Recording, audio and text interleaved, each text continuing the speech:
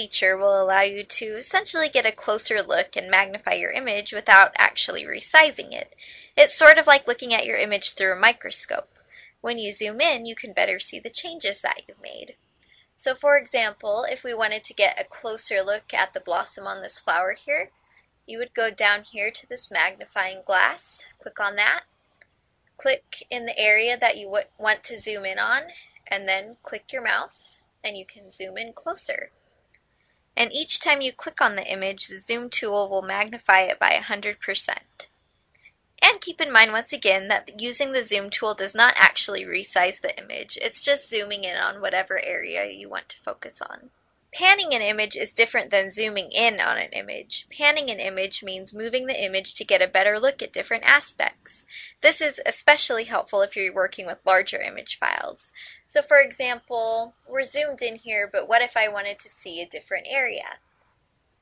You can click right here on the hand tool, click on that, and then click and drag your mouse to pan the image. That way I can focus on different areas, like if I wanted to see this flower instead.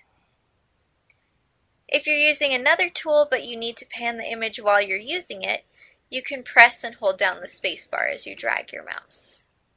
Now if you want to zoom back out again on your image, click again on the zoom tool. You can go up here and click on that, and then you can zoom out again. You can also click the Alt key on your keyboard to alternate between zooming in and zooming out. So if I want to zoom in again, press Alt, get the plus sign to zoom in, release that, get the minus to zoom out. You can switch between those easily. Now when working with Photoshop, there may be times where you need to align graphics, measure certain aspects of an image file, or insert text in line with a graphic. Although you could do these things by just using the appropriate tool, it's a lot easier to create professional images and graphics when you use the rulers, guides, and grids that Photoshop CS6 provides. These features make it easy to align aspects of a web page, for example, or to add text that's perfectly in line with a graphic. We're going to learn about each one of these features individually, and you'll find that they're very simple to use and make working with Photoshop even easier. So let's start with rulers. Rulers appear along the top left sides of the document window where your image appears. And to use those, you'll just go up to View, Rulers, and I've already got mine checked, so they're already visible. You can see the rulers here and here on each side. And these rulers will help you scale images, position graphics, and position selections. They'll be especially useful when you're putting text with a photo, like for a greeting card, for example, and if you want to make sure that you perfectly align the text with the image. They can also be helpful when you're going to place two images in one document, such as with a web page. You can use the rulers to place images at the same vertical or horizontal alignment. For example, both might line up on the 2-inch line on the vertical ruler.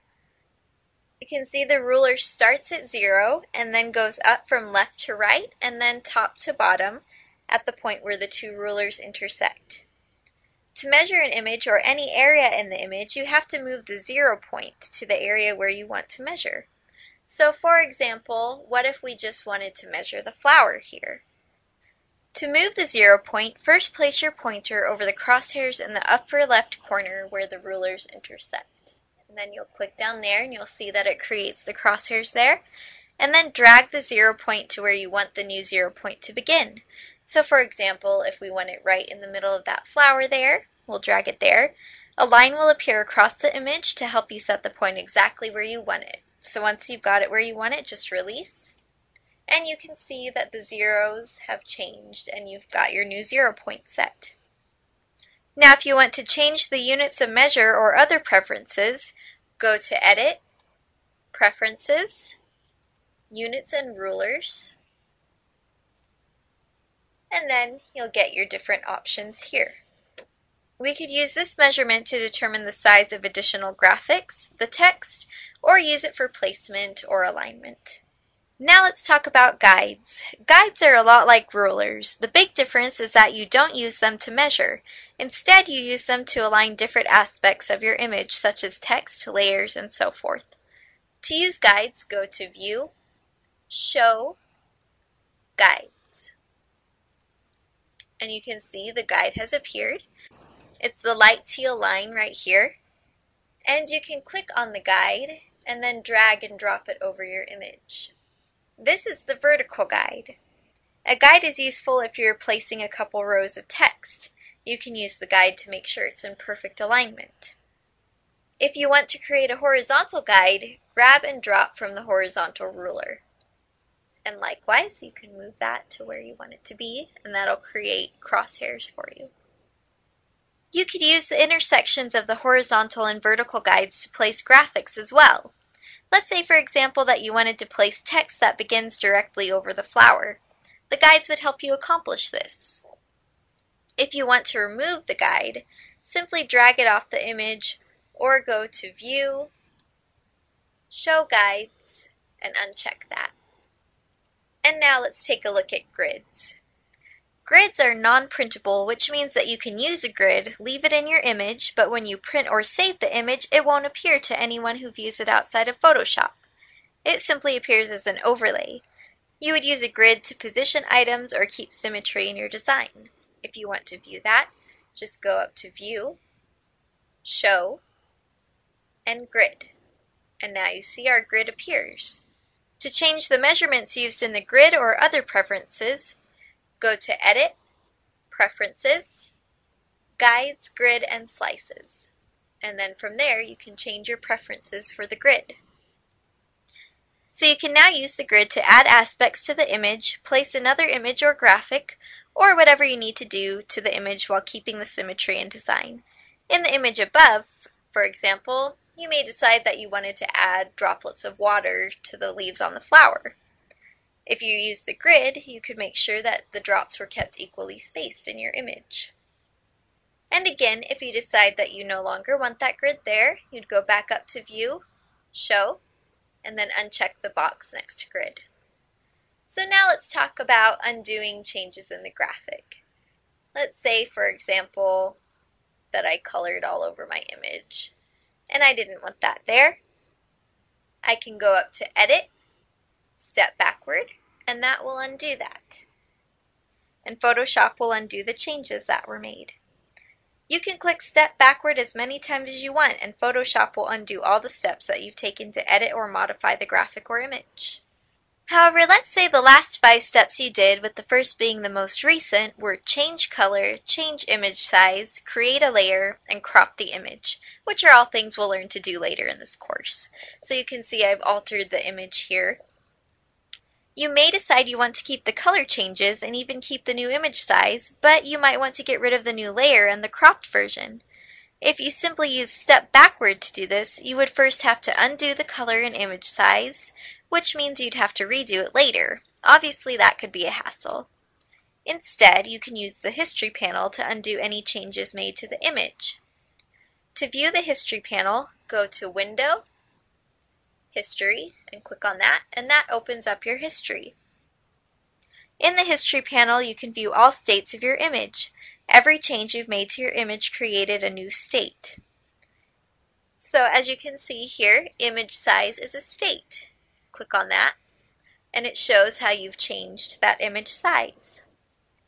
If that's what you want to delete, simply click on that, make sure it's selected, and then click on the trash can here. A dialog box will open asking you if you really want to delete that state, and as long as that's the correct one, go ahead and click Yes. So now your image has no longer been resized, but you still have those color changes that you made. Now let's look at the Adjustment panel. The Adjustment panel will make it easy for you to adjust the color in your images. It's open by default in the panel dock, and it looks like this. You can see it says Adjustments. You can click on an adjustment icon to adjust color. If you hover your mouse above an icon, it will tell you exactly what the icon does. You can see it's changing here, showing us what everything does. And as you can see here, the first icon adjusts brightness and contrast. Now when you click the icon, a Properties panel appears to the left of the panel dock. In it, you'll see sliders that allow you to adjust the brightness and contrast. Simply press and hold your mouse over the slider and drag it to the position you want. So let's use brightness and contrast as an example.